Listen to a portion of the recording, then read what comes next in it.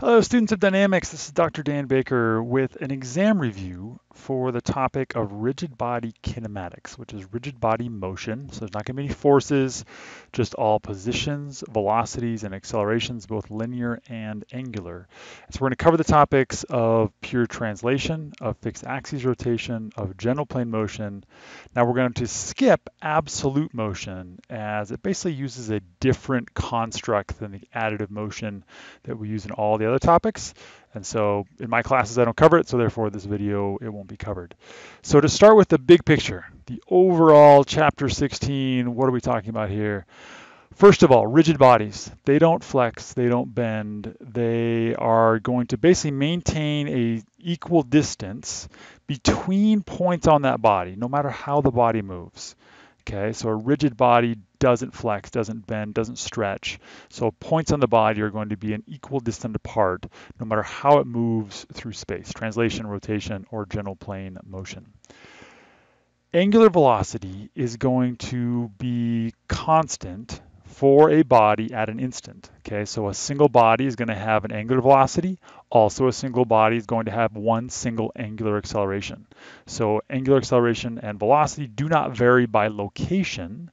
They vary with a body. Now, if you have multiple bodies in a system, then each one of those will likely have its own angular velocity and angular acceleration. As we take a look at position vectors, we use the letter R, and we tend to use the notation this A/B. Basically, this means of A relative to B, meaning that our position vector goes to A from B. So you can also think of it being to/from as we write that slash notation.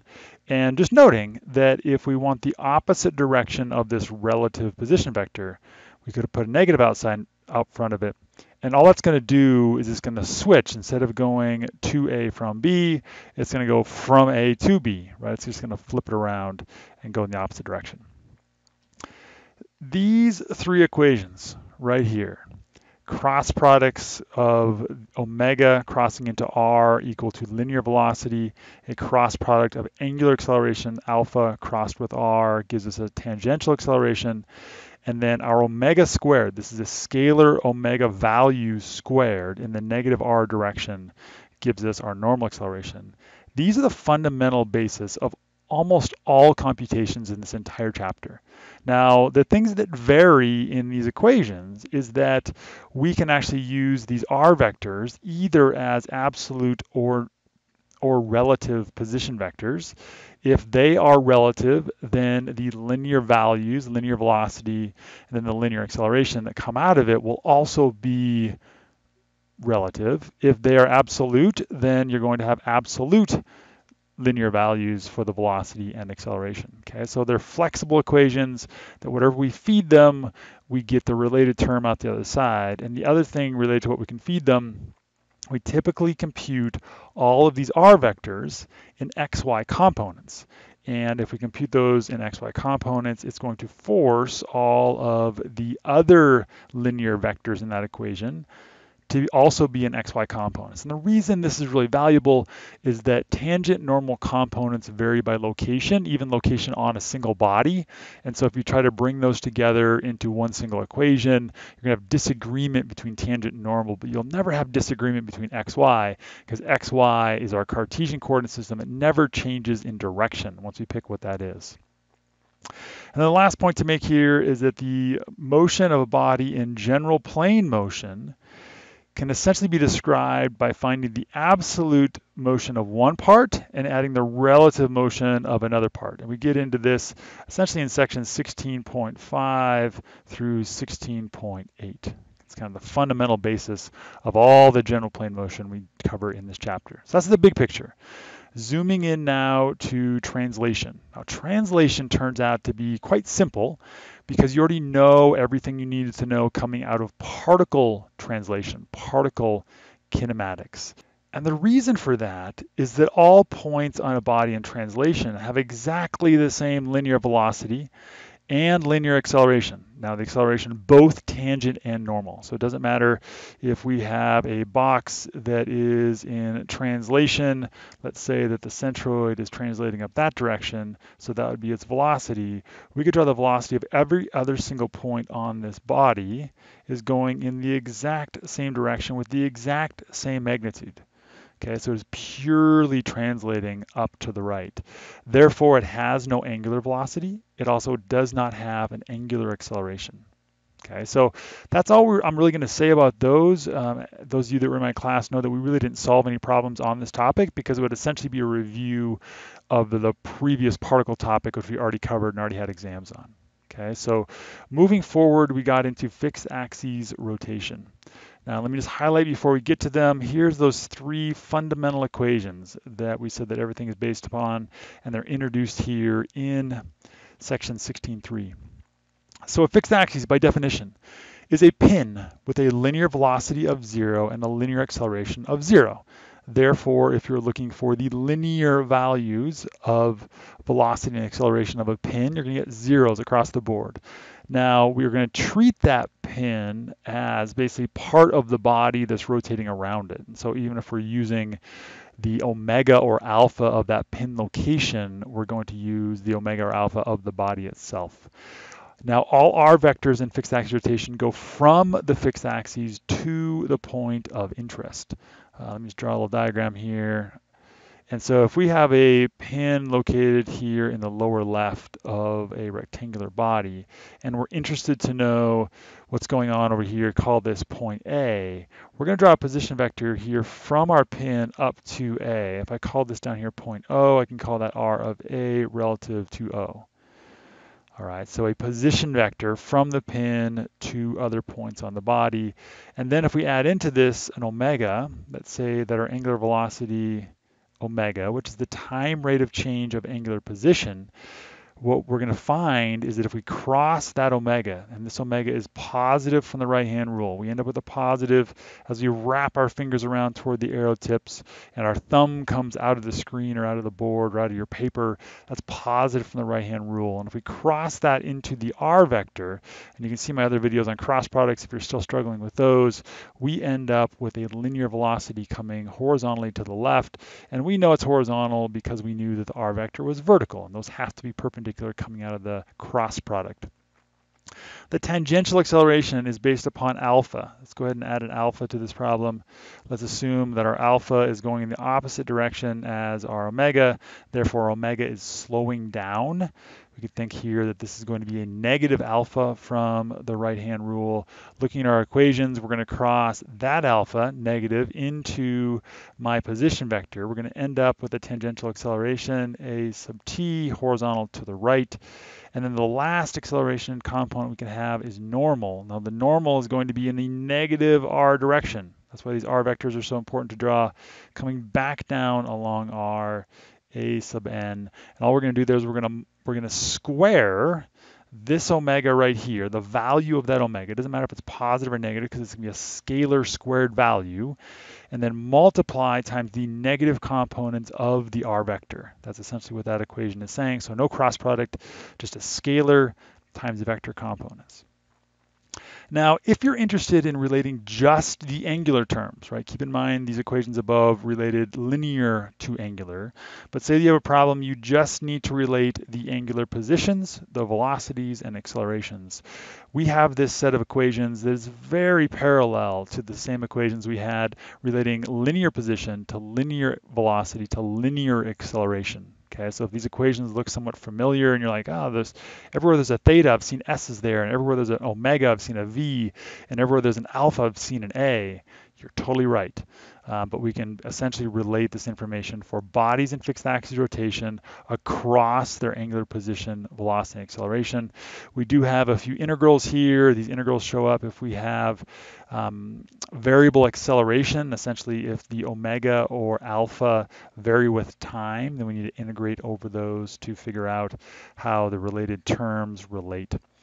Now, here's a kind of a repeat of those three equations that we said are the fundamental equations across all of chapter 16, noting that there's also a scalar version of those. Now, the reason the scalar version works really quite well is because, revisiting our diagram up here, we know that this is pretty much all the time perpendicular. It's specifically perpendicular in every single fixed axis rotation problem. So if you know that V is already perpendicular to R, you can simply find that V is equal to omega times R, and then you can get the direction if you wanted to by your observation of the geometry of the problem. If we have a case of two gears with no slip wheels about their centers, so just highlighting here, both of these wheels need to rotate about their middles, and they're contacting right here at this point and not slipping at that point.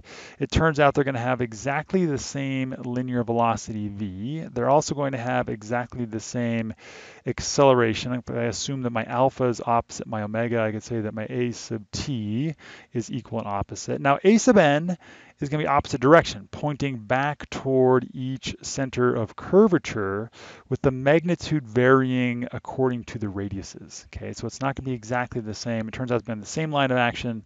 If you have the same radius wheels, two the same radius wheels, then the value, the magnitude of a sub n would be equal, but its direction would still be opposite. All right, so that covers for us fixed axes rotations. Really important to build upon that section, like I said, especially understanding these three equations for linear velocity, linear tangential acceleration, and linear normal acceleration. So building upon that, we now get into essentially multi-body systems, and in multi-body systems, particularly whether we have additive motion or whether we have four-bar linkages, we end up with bodies that are in general plane motion. Now, general plane motion is saying that things are translating plus rotating. Okay, so just a reminder there, this is saying translating plus rotating.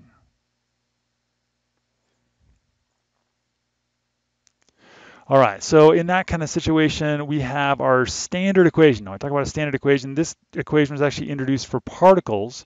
If you had two particles that were moving, we found that you could relate them with two absolute terms, right? This is an absolute term, this is an absolute term, and this is a relative term between the two. Now, as we get into rigid bodies, we're going to make sure that both A and B are on the same body. Okay, so it's not on two separate bodies, but simply on one single rigid body, and we have a fixed distance between those. So because we have a fixed distance between those two bodies, it turns out that this relative term can actually be expressed with a cross product. So we could say that VB is equal to VA plus my omega of AB, which is a vector, and we're going to cross that into R of B relative to A. So a couple things to pick up here. One of those is that my subscripts on my R vector is exactly the same of my subscripts on my velocity vector, and that is always true. And like I said, the reason we end up with this fairly simple cross product is the distance, RB relative to A. The distance doesn't change, but the direction of that position vector does change, and so we need to incorporate the relative in between the two. So I mentioned these two different kinds of multi-body constrained systems that we cover in dynamics, one of those being four-bar linkages. Now, four-bar linkages, as you look at them, they can actually have as few as 2 bars, but there's some nuances in that everywhere you get sliding, you pick up a bar, and every pair of fixed points that basically doesn't change in distance between those points that things are anchored to, like fixed axis rotation pins, that also equates a bar. And so as you're adding up your bars, you can actually get to 4 bars with only 2 physical bars, and I'll talk a little bit about those as we move forward. Now, the other kind of motion we have is what I call additive motion, and you're essentially adding the motion of one body onto the motion of another. Now, if you're looking for more insight on these two different systems, there's actually a video posted to the YouTube channel that focuses specifically on the differences between these as it relates to this exact topic here, 16.5, which is general plane motion, or this relative velocity topic. Now, if you have additive motion additive motion alone, you'll have to deal with adding together your angular velocities. Essentially what we want for angular velocities, it doesn't matter if we're doing 4-bar linkages or additive motion, we always want absolute angular velocities. Okay, and so if you're given a relative angular velocity of the outer body rotating around the inner, you're just going to need to add that to the body that it is touching. And so if I draw a quick little diagram of this, so here, if this is point A, and here's a bar coming out of A, and then another pin. Now this pin here at B only connects body AB to BC, and so we're talking about here is if we have an omega of AB, and then a secondary omega here, omega of BC relative to AB, which is how quickly this outer body is rotating around pin B. In this case, we actually want to add the two omegas together. These both turn out to be negative from the right-hand rule, and so we'll have an even larger absolute omega of this outer body, the omega of BC. That's what that equation is referring to. Now, as you look at the motion of pins connecting a body in constrained motion, realize that the velocities and accelerations, both the linear velocity and linear acceleration of the pin is basically being translated through that pin. We could actually look at the same diagram right here, and let's just focus on, say, the motion here of B, right, which is our pin connecting these two bodies. Now, B happens to be in fixed axis rotation around A, but what we're saying here is that once we find the linear V and linear acceleration of B coming off of body AB, then we're going to have the exact same value on body BC. Okay, so at these connections, we can say that pins transfer linear velocity and linear acceleration. Now, noting that the bodies are going to have different values of angular velocity and angular acceleration. So this is only true for transferring the linear terms, which is highlighted here, the linear velocity and acceleration. And then I already covered here that this relative velocity, I covered it right up here, that essentially because the distance between B and A don't change, we can express that velocity as a relative rotational velocity around point A. All right, so here are a couple of examples drawn up for you and kind of highlighting here both a 4-bar linkage as well as an additive motion system. So hopefully this expresses a little bit more completely the mentality, thinking through these different topics. Make sure that you can draw all of these vectors in these diagrams. You should be able to draw the angular vectors, the position vectors that connect things together, and also the linear velocity and linear acceleration vectors. Now these two diagrams focus on velocity. Make sure that you could do the acceleration ones as well. The most challenging ones to draw, first of all, would be this one, right? This is this relative linear velocity of R from the perspective of Q. The key thing that you want to draw before trying to draw that velocity vector, two things. One of those is this position vector, and then secondly, the direction of this angular velocity. In this case, we use this ICZV to help us locate that angular velocity because we know that the ICZV is going to be treated like a point on body QR. And so therefore, if you know that your VQ is going up to the right, then your angular velocity must be positive from the right-hand rule in order to match up with this linear velocity of VQ going up to the right, right? The body be swinging around in this direction here, counterclockwise. Okay, so once you have your R, once you have your omega, just cross the two vectors, right? Isn't that simply what this is equal to here? So let me just put this in yellow. We're going to cross our omega of QR into this position vector. So make sure you can do that cross product. Once again, positive from the right-hand rule, crossing that into that R vector gives us this relative vector up to the right. Noting that both VQ and VR in this case are both in fixed axis rotation around P and S respectively. As we look at the lower system here, the additive motion system, usually the goal in this case is to figure out the velocity of this outermost point. It's most convenient to put that outermost point on the left side of the equal sign. It turns out that for the 4-bar linkage, you could take your pick. You could either compute this of Q relative to R or of R relative to Q. It's no harder or easier either way. You just basically end up flipping this R vector. Now, if you looked at the velocity of Q relative to R, let's just sketch that out, still perpendicular to that R vector. It's still going to be based upon this omega, but the R vector is coming down this direction, so positive omega cross R gives us the velocity of Q relative to R.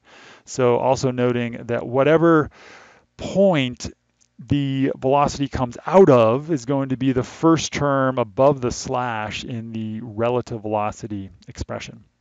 All right, back down to additive.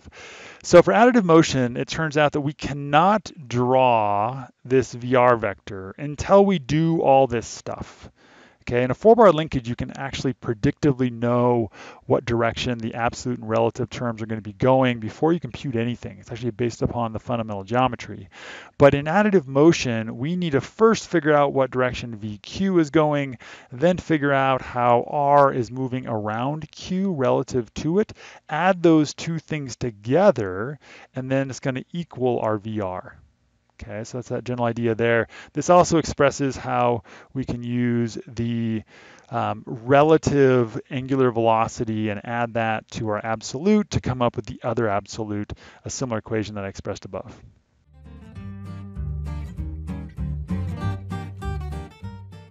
So building on this topic, a parallel approach is the idea of instantaneous centers of zero velocity. You can also express this as instantaneous centers of zero rotation. This comes out of section 16.6 of the Hibbler textbook.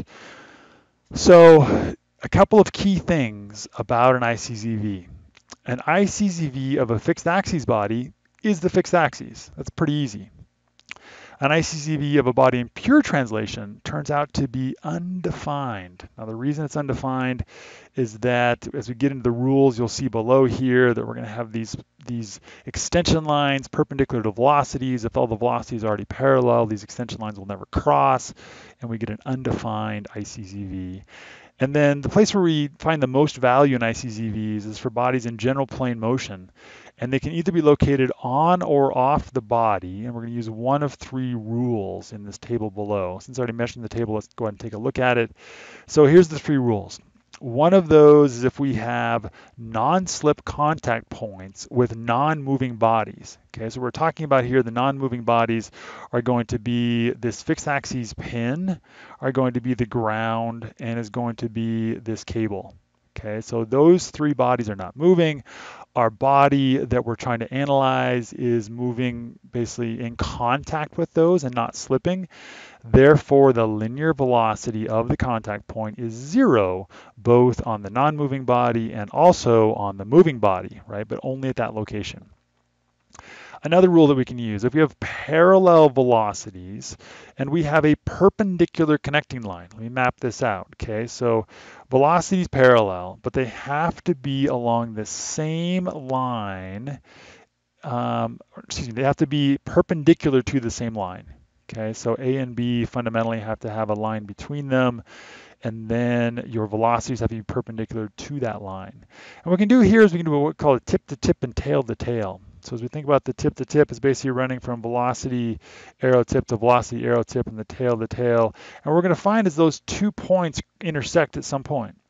And wherever they intersect is going to be the ICZV. That can be, once again, on the body or off the body, just depending on the type of motion. The last rule that we use is for non-parallel velocities. Now, this is the least restrictive rule because there's nothing, there's no standard of how these points are located. If they're perpendicular to something, anything else, just two non-parallel velocities. We extend lines that are perpendicular to both of them. Okay, so not a line, it's not the line of action of the velocity. It's perpendicular to the line of action of that velocity. And so we extend those back and we find out for this problem that the ICZV is here to the lower left.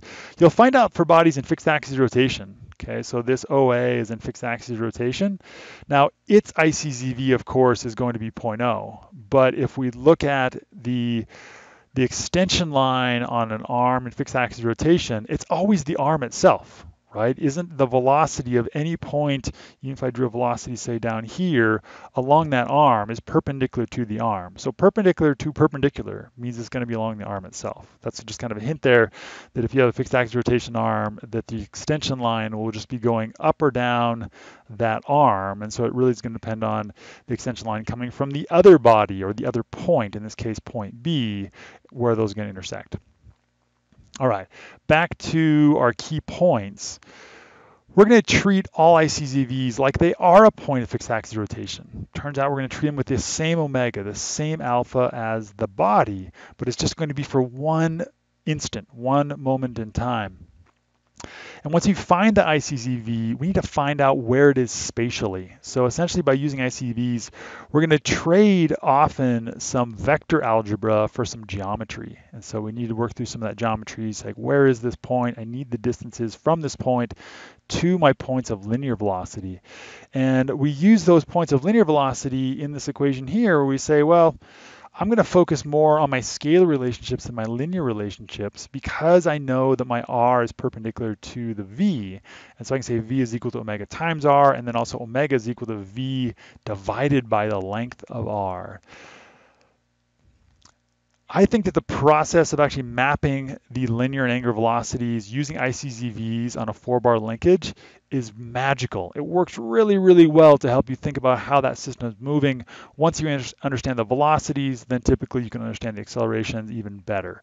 So it's a really key thing to learn how to do, and it's something that you may see on exams. You've likely already seen it on quizzes if you have me for an instructor, but it's a key point to this whole chapter. All right, so continuing to build on this idea of relative motion, we got into section 16.7.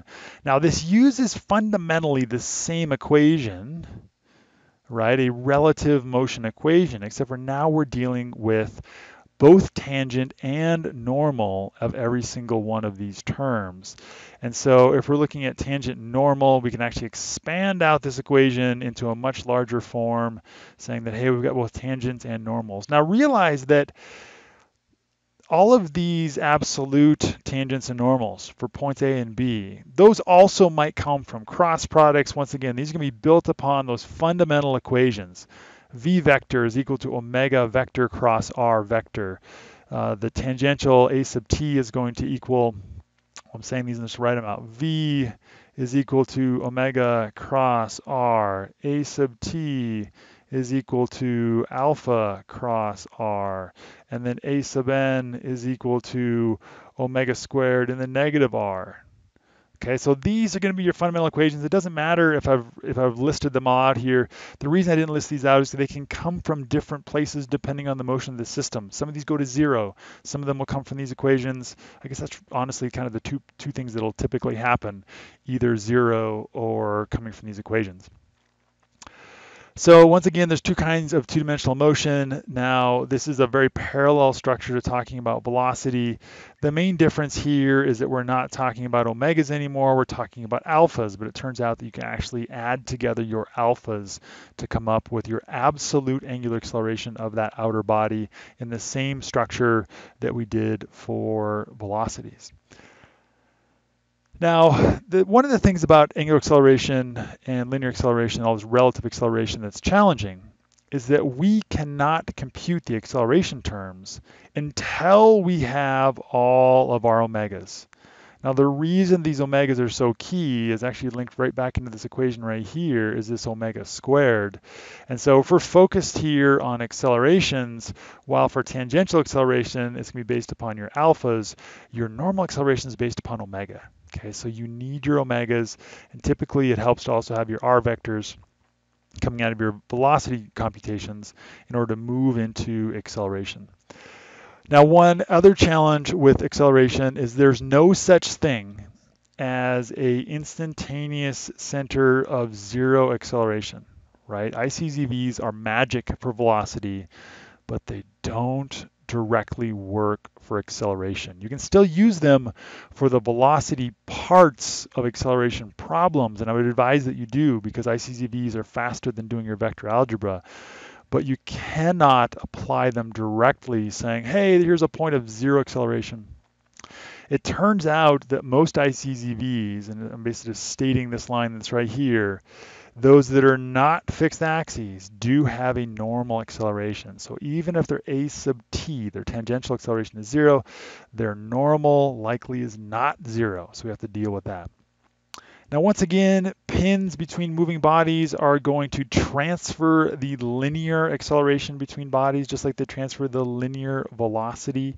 And so that's not really any different between velocity and acceleration, just noting that they also transfer the normal. I know that the normal acceleration is like the acceleration that everyone loves to forget about.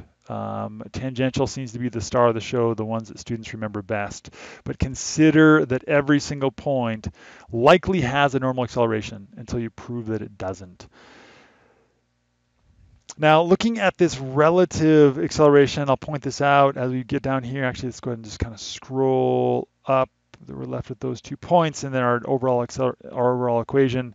So I've mapped out again this acceleration, all these different terms, both absolute and also relative, based upon a 4-bar linkage and also based upon an additive motion system.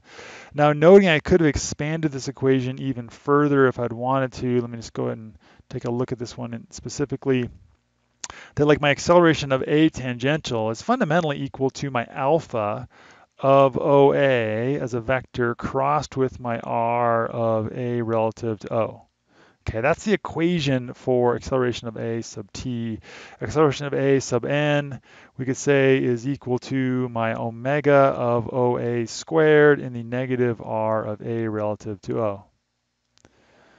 Okay, so that'd be the equation for AAN. So once again, these can come from different places, be based upon different alphas and omegas and R vectors. So really this most general form is just kind of a placeholder. If you actually go to compute these, you need to get down to those specific forms as well. Now you should also not only be able to draw the velocity vectors for either a 4-bar linkage or additive motion, but additionally draw the acceleration vectors.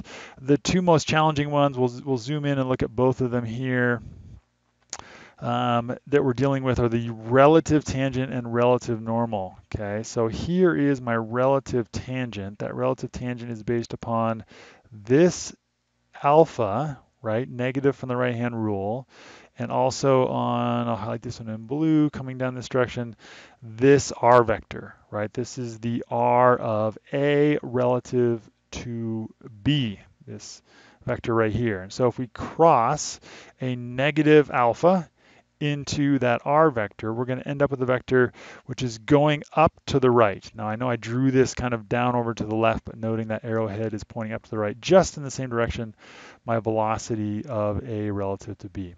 Now the relative normal is going to oppose this blue R vector, right? We know this is going to be omega squared, and the omega we're talking about here is omega of AB in the negative R of A relative to B.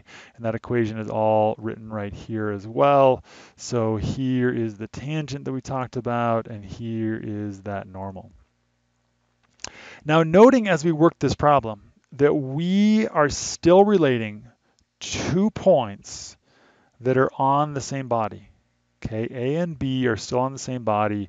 A we can figure out with fixed axis rotation. Body AB is in general plane motion. Fundamentally, we're finding the velocity, the acceleration of A, and we're adding to it the acceleration of B relative to A to therefore find our absolute acceleration of B. Now, the reason on this problem that our normal, acceleration of B normal equals 0 is we have a straight path. And anytime you have a straight path, we don't need a normal acceleration because normal accelerations, their fundamental job is to keep things in a curved path. And so linear paths don't need normal accelerations.